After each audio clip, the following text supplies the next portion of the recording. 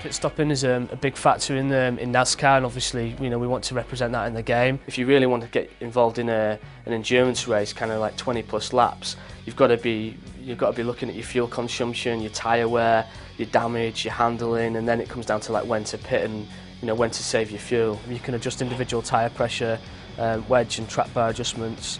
Adjustments you make in the pit stall also affects the motion capture that you're seeing as well from the team. We wanted the pit stops in game to be completely authentic, so we soon realised that the only way to do this was actually to go and motion capture a team.